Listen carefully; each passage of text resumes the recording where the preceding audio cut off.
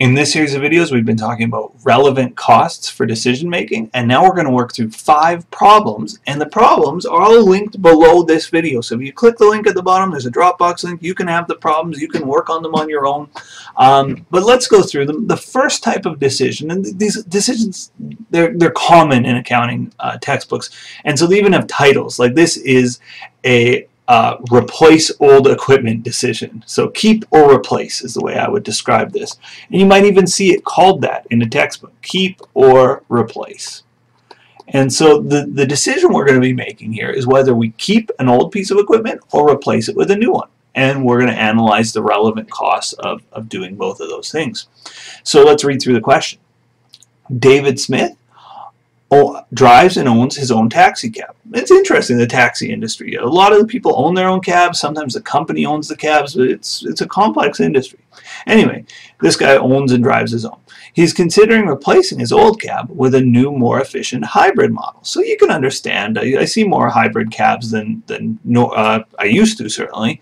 And you can understand why, right? These cars are on the road all day, and you know, if you can get some gas savings, some cost savings, you might want to replace an older gas model with a hybrid or an electric car. I could see that making some sense. Here's some information related to his decision. The old cab cost him 25 grand when he bought it. The new cab is going to cost 30. Not surprising, hybrids are a little more expensive.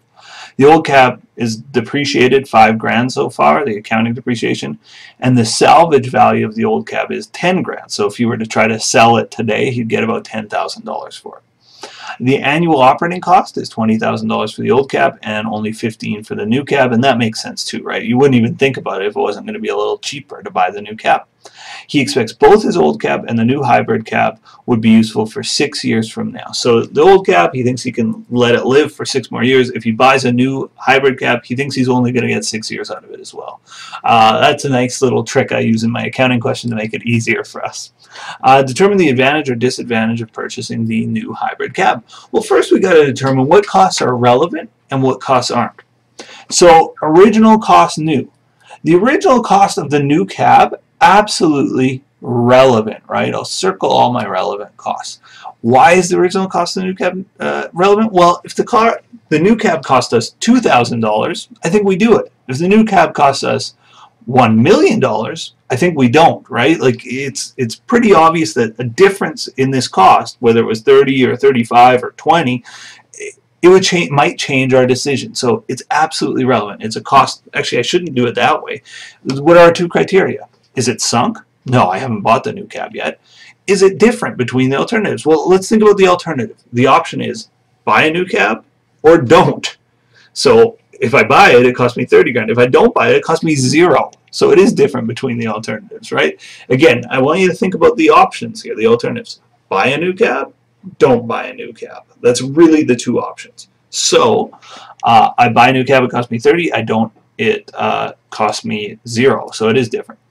The original cost new of the old cab, is that relevant? I paid 25 grand for it, but I paid that 25 grand a while ago. The fact that I paid 25 grand sometime in the past makes this a sunk cost. We said the 2 criteria again. 1, not sunk, that's criteria 1, and criteria number 2, different between the alternatives. So again, those are the 2 criteria I'm going to be looking for. The accumulated depreciation so far, well, the accumulated depreciation again has happened in the past, and it's accounting depreciation. So it's already happened. It's not relevant to our future decision here. It's a sunk cost. It's a sunk expense, I suppose.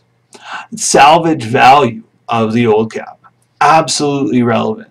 If I was going to get $30,000 for the old cab, or I was going to get $1,000, that would make a difference to my opinion about what to do. It's certainly not sunk because I haven't salvaged it yet, so it's not sunk. It is different between the alternatives. If I buy the new cab, I'm going to sell the old one, and I'm going to get 10 grand out of it. If I don't buy the new cab, I'm not going to sell the old one. I'm not going to get 10 grand out of it. So this is absolutely relevant to my decision. The annual operating cost, 20 grand versus 15 grand. It is different between the alternatives, so it's differential. Is it sunk though? Well, I haven't incurred the annual operating cost on the new hybrid yet, and the annual operating cost for the next 6 years I haven't incurred on the old cab yet. So it is different. It is not sunk. It's relevant. So we've got all of our relevant information. Now we just got to use it. We got to make a decision for this company. And there's a couple of ways I can lay out my answer here. Let me do it, I think, the simpler way, and then I'll do it the quick way. So I like to lay out all the information I can, but there's kind of two different ways you might approach this answer. So the first way is I do two little income statements or cost statements. You know, we're thinking about keeping versus replacing, right? So if I keep, what happens? Well, I don't sell it. Nothing kind of happens as far as salvage goes, but I got to operate it for 6 years. So my operating cost is 6 years at $20,000. It's $120,000. And that's really it, because I'm not going to replace it. There's no other cost. So the cost of keeping is $120,000. The cost to replace it is, well, let's see. It's the annual operating cost is $15,000 times 6 years. It's $90,000. But I've got to pay more than that if I replace, because I got to buy a new cab, and the new cab's going to cost me $30,000.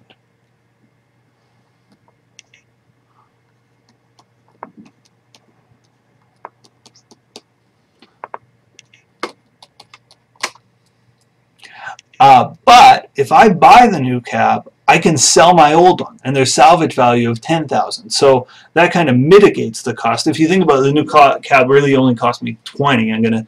It'll cost me the $30,000 that I pay for it, but it's also I'm going to get a trade of $10,000 on my old cab. So it's really going to be I'm going to go out of pocket $20,000. So salvage of old cab, and I save $10,000 here. So I'm going to make that reduce the cost. So my total cost, my total relevant cost here to keep is $120,000. To replace is $110,000. I think my answer is clear. I should replace. The net savings of replacing is $10,000. So determine the advantage or disadvantage of purchasing a new hybrid cab.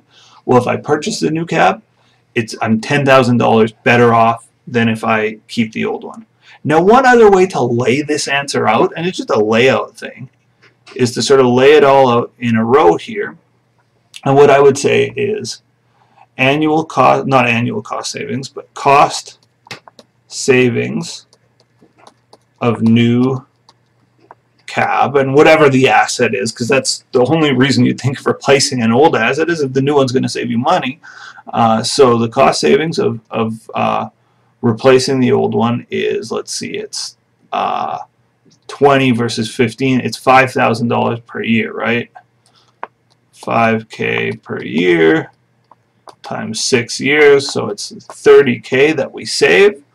But the cost of replacing the purchase cost of the new cab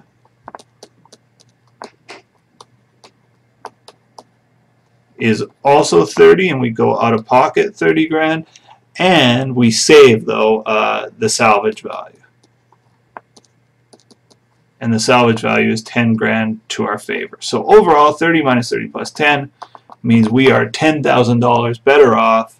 That's the net advantage of purchasing the new cab. Now, in my mind, when I think about these things, I see it this way, and so I would allow my students to answer this question really in any way as long as they're getting the right dollar advantage or disadvantage. Your prof might like you to lay it out in a specific way. In my mind, when I look at these problems, I can visualize them better this way, so this is my preferred way, but again, the second way is totally legitimate way of solving this. Alright, that's a keep or replace problem. We're going to move on to a new problem type in the next video.